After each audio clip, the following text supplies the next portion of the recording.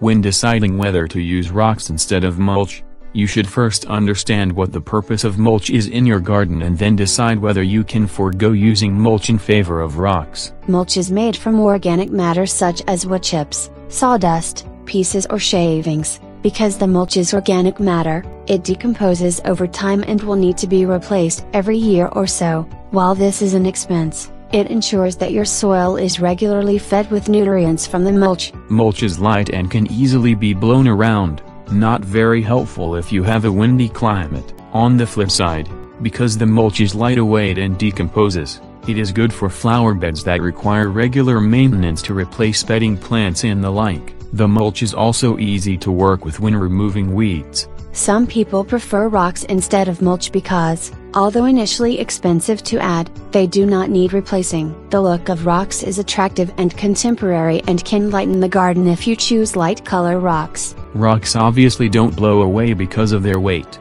However, the weight means that rocks are not a good choice for beds that need attention, as they need moving. Although rocks are permanent, they add nothing to the soil, which means you have to be careful about what you plant.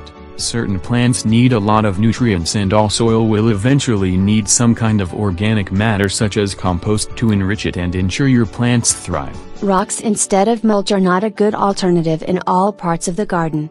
Rocks work well with alpine plants that are naturally used to rocky areas. Rocks can also be added to areas where there are small trees and other more established plants that need no seasonal attention, but eventually they still might need some compost. If you love the look of stone, then consider adding potted plants to your garden that you then cover with large stones, or use gravel as an alternative to grass so that you get the look without changing your flower beds.